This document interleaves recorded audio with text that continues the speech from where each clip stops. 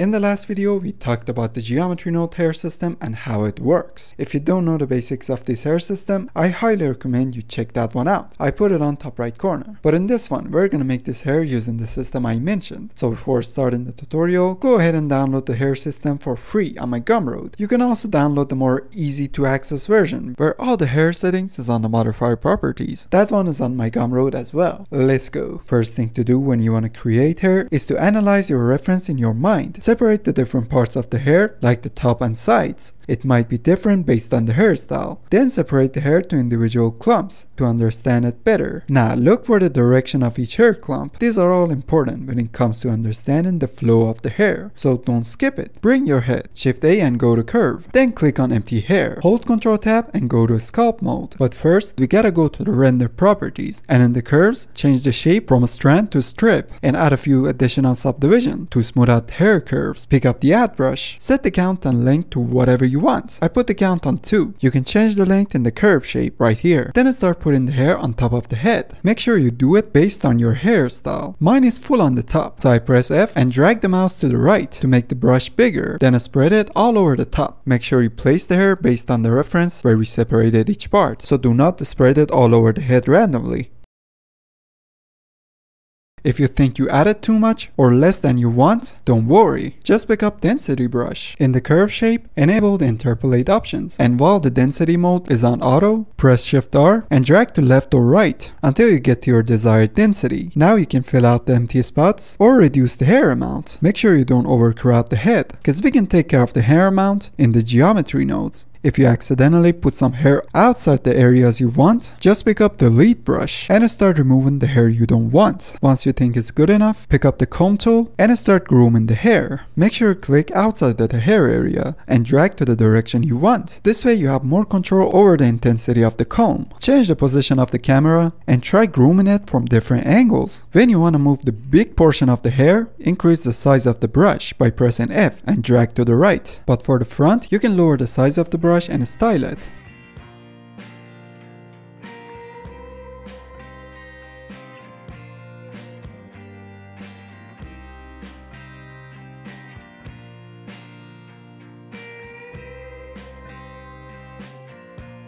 The hair is way too long in the back, so I pick up Grow Shrink brush, and while it's on subtract, I slowly decrease the length of the hair in the back. Lower the strength of the brush if you think it's too intense. When you are satisfied with the top, let's move on to the side. Hold Ctrl Tab and go to object mode. Click on the head again, Shift A and go to curve and add an empty hair. Pick up add brush and start adding the hair around the head. You can turn on symmetry. If you want the same results on both sides, the hair should be way shorter on the sides, so I undo everything. And in the curve shape, decrease the length of the hair. Now we can begin putting the hair all over the head.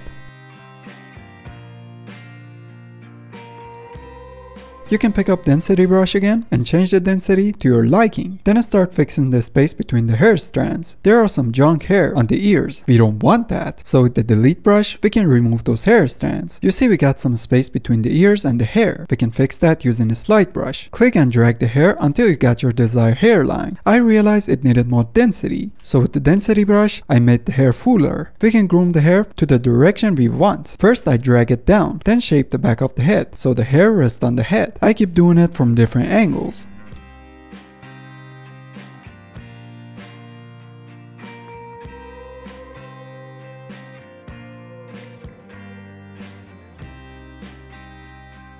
I want the hair a bit shorter in the bottom, so using Grow Shrink tool, while it's on subtract, I decrease the length of the hair strands in the bottom. I'm using a big size brush, because I want the big portion of the hair to be shortened. Using comb tool, I start reforming the overall shape of the hair before proceeding. You see the side part of the head is overlapping with the top. We can easily fix it using a slide tool. Just drag out the hair out of the top.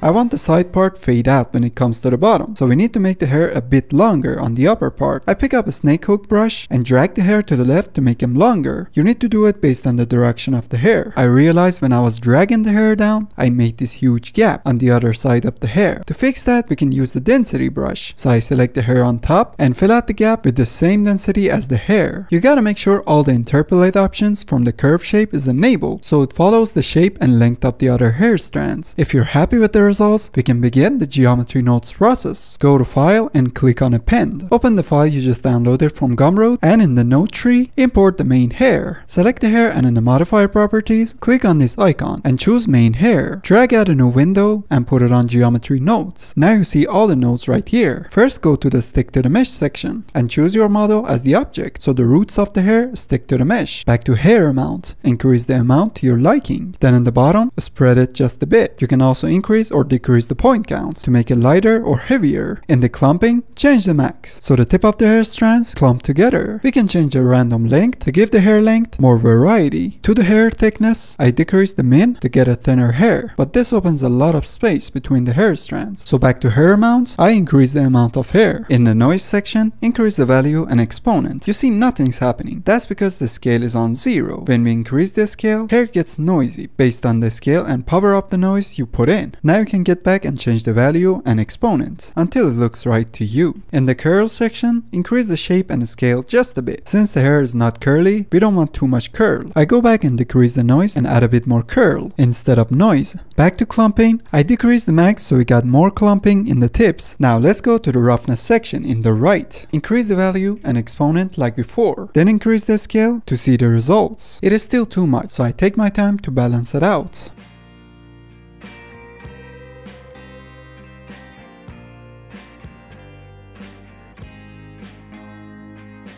Back at the hair amount again, I increase the hair amount, then decrease the thickness even more. You see the hairline is messed up. It's not looking great. We gotta rearrange these hair strands in a line so we could have a nice hairline in the front. Using a slide tool, I move these hair strands to the front and place them beside each other so they're more uniform. Definitely take your time on this one.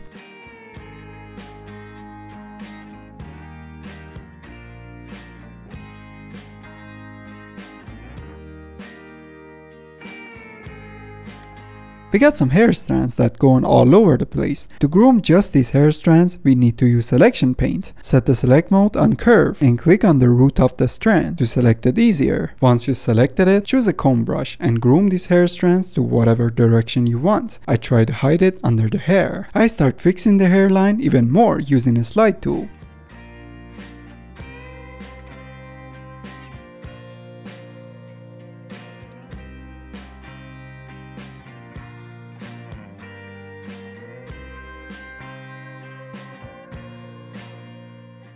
Then adding more hair strands using density brush to fill out those empty spaces between the hair strands. Before moving on to the sides, I take my time and work on the overall shape of the hair using comb tool.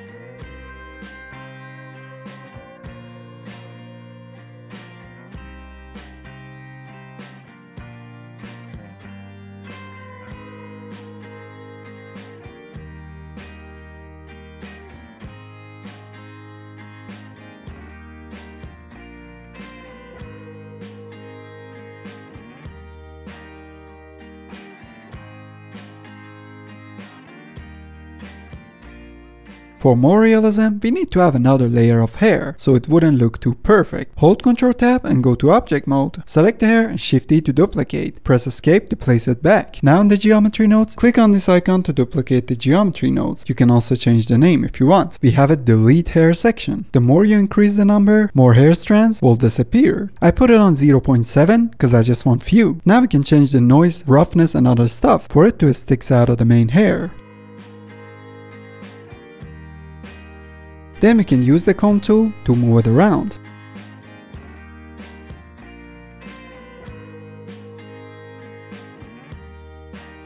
There's a way to see the hair better. Hold Z and go to render view. Then in the render settings, change it from Eevee to workbench. Then change the lighting to madcap and put it on this one. Put the color on object. Enable cavity and increase the ridge and valley. Now we can see the individual hair much better. I go back to object mode, select the hair on the sides and go to sculpt mode again. Using grow and shrink tool, while it's on add, I start increasing the length of the hair in this area. Then using comb tool, start grooming it until it sits on the head.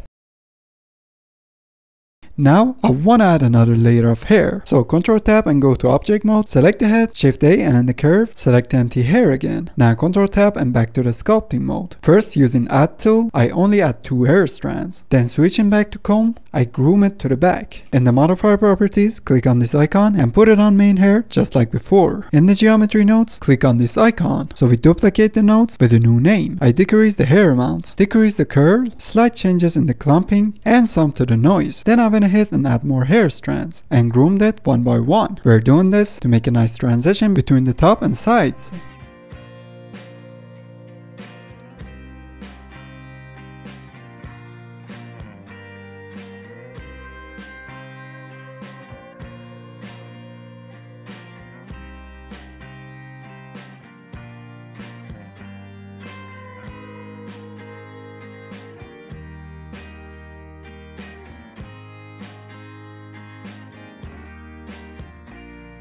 Now finally, let's add the geometry nodes to the sides. Select the side hair. In the modifier properties, click on this icon and put it on main hair. Don't forget to click on this icon to duplicate it, and you can name it whatever you want. I forgot to do it for the other two, so I went ahead and named those as well. Now back to the side hair. In the geometry nodes, I removed the stick to the mesh node because it doesn't do well with short hair strands. Then I connected the trim curve straight to the next node, which is capture attribute. Then alt tab, and in the sculpt mode, I start grooming the hair so it sits nicely on the head.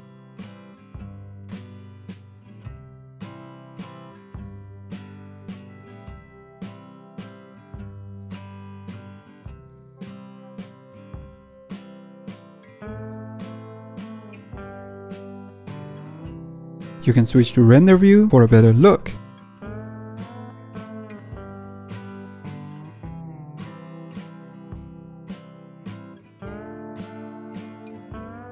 Now we need to increase the hair amount. I'm still not satisfied with the hairline, so using slide tool with a big brush, I move the hairline forward.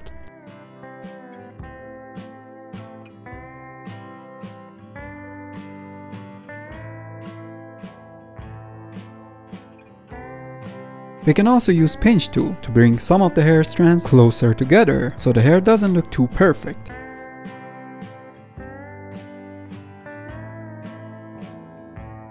I go over the hair again and give it a final groom so it would be ready for the final stages.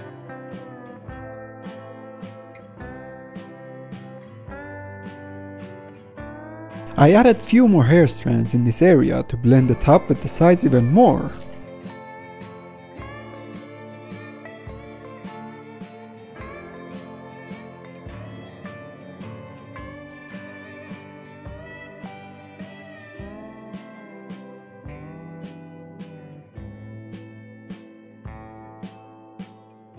Side hair needs to be a bit more crowded since we can still see the scalp, so using density brush and by pressing Shift R, I choose my desired density and start adding the remaining hair.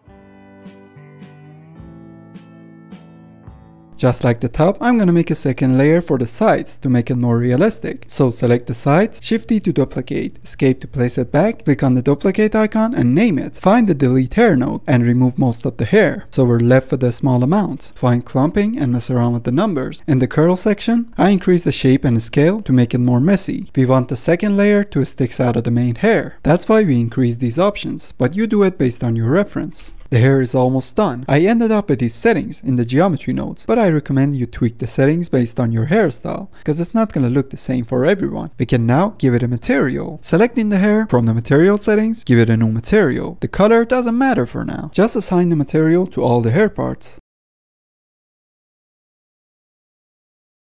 In the shading, Shift A and add a mix color, which was called Mix RGB in old Blender versions. Then connect it to the base color. Shift A again and add Curves Info. If you're using an older Blender version, it's called Hair Info. Now we have few options. If you connect the intercept to the factor and change the colors, you get a gradient on the hair from color A to color B. Now you can Shift A and add a color ramp. Drop it in between and control the gradient using these handles, but I don't want to use it in this case. Instead, I'm going to connect the random to the factor. Now what it does is to spray separate the A and B colors throughout the hair randomly. It's really good for Eevee when you want to add a fake contrast between the hair strands. Just use a brighter color for A or B and a darker color for the other one. Now I want to make him older by adding white hair. So Ctrl+Shift+D to duplicate the color ramp. Connect the color ramp to color A or B. Now click on the right handle and in the bottom you can change the color. Then click on the left handle and change the color to a bright color. Now by moving these handles we can determine how much white or gray color we want on the hair. Just mess around with the colors until it looks right. At the end I was happy with the black hair and this is the results. I used a simple HDRI map for the scene. Where did the beard come from? Well, next video is gonna be all about making the beard. Subscribe if you wanna see that. And if you liked the video, give it a thumbs up. To download the 3D files and real-time process of making these characters, be sure to check out my Gumroad and Patreon page. I'll see you on the next one.